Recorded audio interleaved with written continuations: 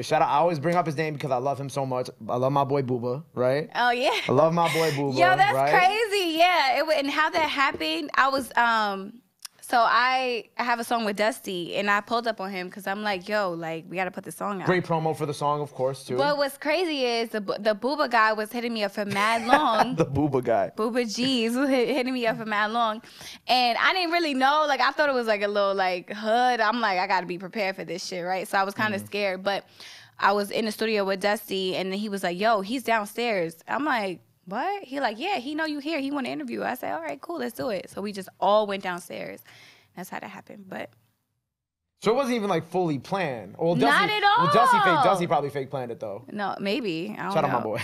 I don't know, probably. But when you did the video, like the one thing I would say about Buba is that like he actually brings out like a side of artists that like most people don't see. So I think that's why it was kind of fire. Yeah, mad ratchet.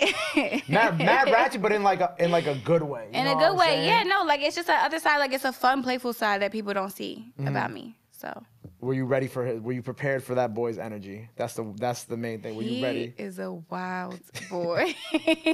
Nah, but shout out to him though. He's lit. Yeah, I always like mentioning his name because I love what he does out here for the artists, especially like, you know, some of the younger artists that are just coming up that people just think certain things about, you know what I'm saying? Like I feel like, and even like when it comes to like you, like people see your social media side, but they don't get to see your personality aside from these interviews and you having fun. Yeah. So I think that someone like him and Nodi, like they were very needed in the sense of like just kind of being able to do something to bring artists out of their shells a little bit more. Agreed. Completely. And I think that's why that video was fire. And then you and Dusty flirting, it was funny. It was just funny as fuck. I loved it. I loved it too. It was lit.